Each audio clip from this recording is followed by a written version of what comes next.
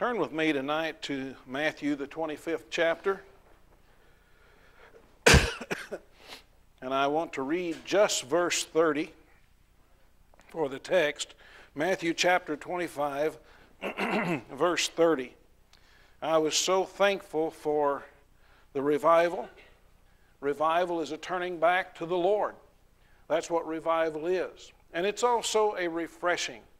And I think that we all were refreshed by the blessings that we received during the services that we had this week.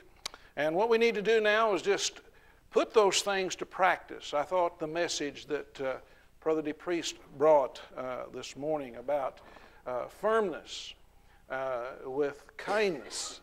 You know, there has to be that kindness and that love in the home, but there also has to be standards and firmness. And I think that's just what a lot of folks don't understand about what the Bible teaches about marriage and the Christian home, that it's based on holiness. And there's love there along with that. And it's not a matter of driving someone or making someone. It's a matter of leadership, and that starts with the husband. That starts with the father. That leadership and that firmness, as he was talking about, and the kindness as well. So let's just take that forward and apply it in our homes, and God's going to bless that, okay? All right, let's look at Matthew chapter 25, verse 30. And cast ye the unprofitable servant into outer darkness. There shall be weeping and gnashing of teeth. Let's pray. Almighty God, our Father, we bow before you tonight, and we thank you, Lord, for your blessings. And we just praise you. And we ask you now that you'll just help us to be excited about serving Jesus. Lord, just bless the church here. Lord, just help us to continue to have revival. Help us to continue to follow the Lord and to grow in grace, to grow in Christ. We pray that you'll bless our homes, Lord, that we can have the kind of Christian homes that you want us to have. We pray for our nation that there will be revival. We pray for those who are hurting, those who are sick, those who are in need. And we continue to pray that you'll use us to win souls. In Jesus' name, amen. I want to preach tonight on the subject, the unprofitable servant. In this chapter, if you read the 25th chapter of Matthew that I'm taking my text from, there's some beautiful pictures, some great pictures, I should say, of what it will be like when Jesus comes. In fact, that's what this whole chapter is about. It is about the kingdom of heaven, and Jesus is saying, the kingdom of heaven will be like this, and the kingdom of heaven will be like that when Jesus comes. He talks about, first of all, the 10 virgins. And that's a picture of Jesus coming like a bridegroom. And those who are ready, those who are saved and who know the Lord.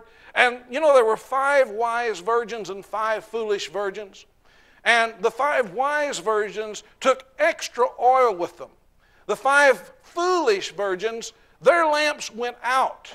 But the 5 wise virgins took extra oil with them, and when the cry went forth, behold, the bridegroom cometh, the 5 wise virgins had oil. I believe with all my heart the oil in that portion of Scripture stands for the Holy Spirit, our closeness with God, our strength with the Lord, and that comes through the Holy Spirit in our life. Let me ask you tonight, are you strong in the Lord?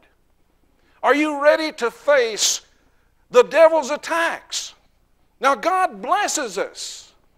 And praise the Lord for the blessings. There's nothing like being a Christian. But you know, there are times that we're going to have to fight battles. And we need to be close to the Lord. And we need to be full of the Holy Spirit so that when those times come, we are strong enough. And so when Jesus comes, it's going to be those who are close to Him, those who are following Him, those who are faithful to Him, those who have the Holy Spirit in their heart. The second thing that He gives here is the talents. And that pictures Jesus coming to take an account. You know, the good stewards are saved. And that's what I'll be preaching on here in a moment. And it's the slothful steward, or the steward, I like to think of it as not trustworthy. That's the person that was rejected. But the important thing is we see that Jesus said the kingdom of heaven is like this when Jesus comes, because Christ is going to take an account of his stewards. And we are responsible to him. Folks, there is such a thing as the great judgment bar of God.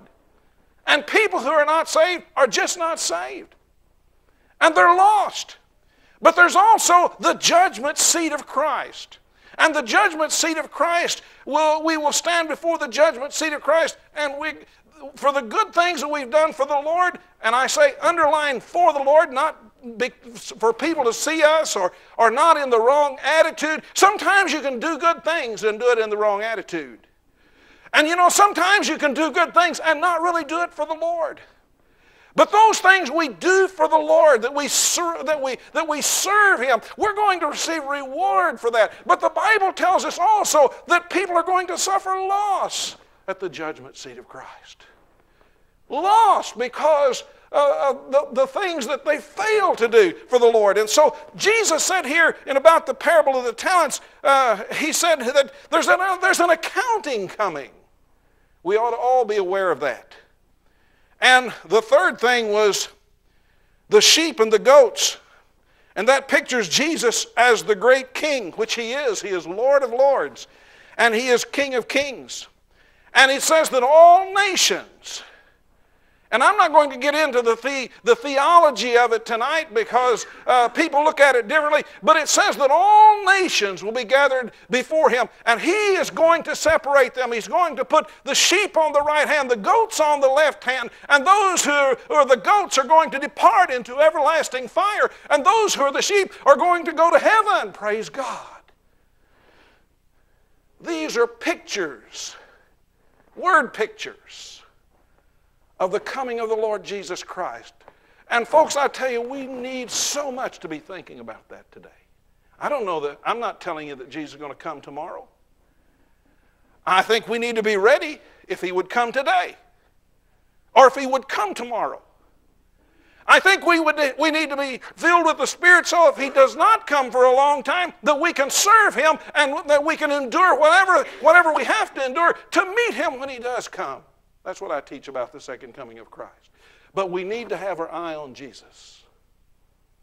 We need to be looking at him. And we need to be studying the Word, and we need to know all that we can know that the Bible teaches about. We need to know about the tribulation. We need to know what Daniel taught, and we need to know what Zechariah taught, and we need to study the Word of God, and we need to have our eyes glued on the second coming of Jesus Christ, the rapture of the church, because folks, that's the blessed hope that we have. Are you ready tonight? If Jesus would come tonight, not telling you that he will.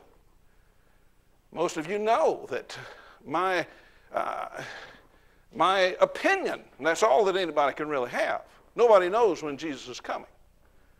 My opinion is he will come about maybe a little after the middle of the tribulation period. But the question is, am I ready tonight? If Jesus would come today, if Jesus were to come tonight, am I prayed up? Am I faithful to him? Am I serving him? Am I ready to meet him? First of all, the Lord placed a certain amount of trust in the man with one talent. Verse 14 and 15. For the kingdom of heaven is as a man traveling into a far country, who called his own servants and delivered unto them his goods. And unto one he gave 5 talents, to another 2, and to another 1, to every man according to his several ability, and straightway took his journey. You know, the Lord places trust in a person when he gives him a talent. And what a wonderful thing to be a child of God. What a wonderful thing in this world in which we live. And all of the sin and the wickedness and all of the doubt and then the indecision and all the things in the world. What a wonderful thing to know you're saved.